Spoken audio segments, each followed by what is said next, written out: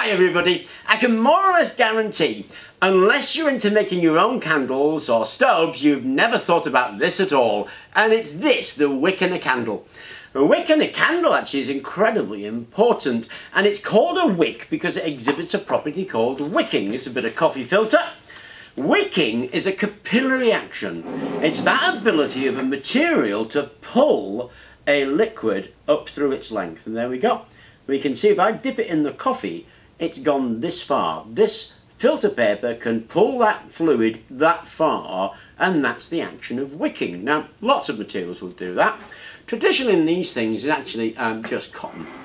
They make it fireproof by soaking it in borax and sometimes table salt, and that gives it a fire resistance as a fireproofness, because of course these things do burn away. So they need two properties. One, the ability to pull the fluid as high as possible.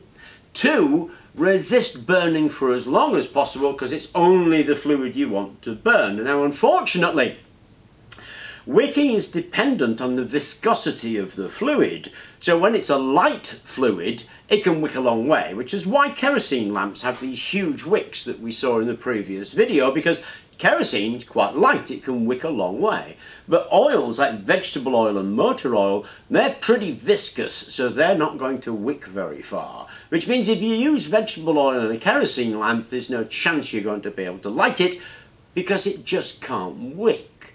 Now, wouldn't it be awesome if there was a magical material that could wick a light oil or a heavy oil and could be incredibly resistant to burning?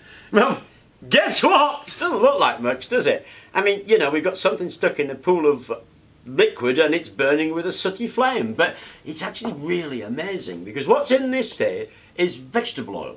What this is doing is wicking the vegetable oil. Now that's more exciting than it sounds, because vegetable oil is heavy, so it's really difficult to wick it. But this is wicking this entire distance from here and burning merrily on the top of there with this incredibly sooty flame.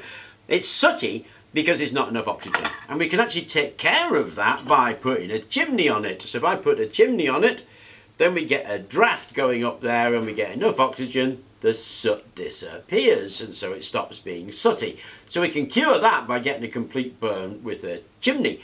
The real thing is this oil wicking up this material. I mean, I've tried this already with paraffin, biodiesel and vegetable oil, and you can bet your bottom dollar I'll be trying it with other things, but it works beautifully. Now that's actually huge, because of course burning oils usually requires some kind of atomization, some kind of feed system, enough heat to do it, and blah blah blah, lots of things.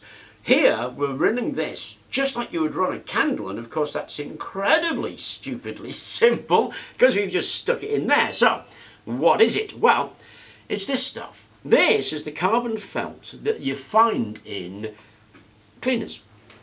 Things like what you've got above your oven, that sort of stuff. The stuff you put in your shoes to stop your feet smelling too much. That's all it is, it's carbon felt. Now we actually sell this on the shop, and this is not an advertisement, it's relatively easy to get hold of, only in large amounts. So I bought a big roll of it and I've got a whole load left, and I've been using it for this. This carbon felt is an activated carbon felt sold in rolls for jobs like air filters. If you're willing to whip one out of your cooker, you'll find it in there. If you've got an odour eater, you're probably going to find it in there. What you do is grab yourself a bit of carbon felt as a roll and one of these. This is a 15mm plumbing fitting, and just shove that in there like that. So there's a bit sticking out the bottom and then a bit sticking out the top. Trim off the top. Stick it in your oil and wait for it to wick. It'll take about 5 minutes or so to wick up, but once it's wicked up, it'll stay there just wicking up that oil or that biodiesel or that kerosene. That is fantastic. Of course, there's one other issue about this. It's a carbon felt. It doesn't burn. So that is actually going to last forever. Well, you know, we're going to find out whether it lasts forever, but it's certainly going to last a lot longer than a standard wick. And the standard wick cannot wick vegetable oil, but this carbon felt can.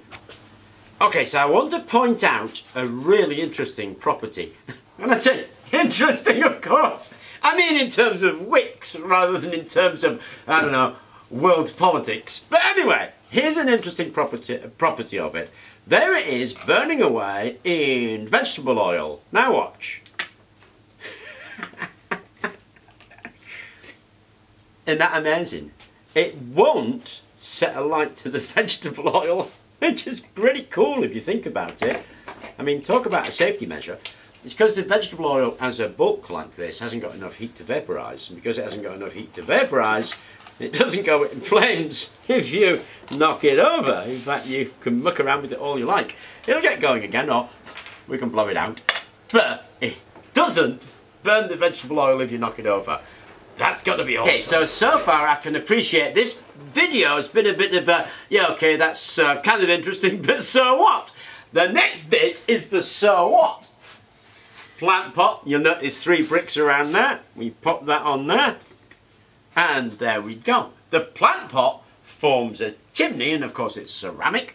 It's gonna get super hot. You kind of have seen these things, but using tea lights. Tea lights are not the most brilliant.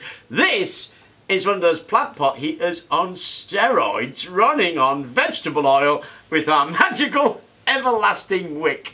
Anyway, I hope you enjoyed the video. Thank you very much for watching, and I hope it inspires you and you share what it is that you're doing.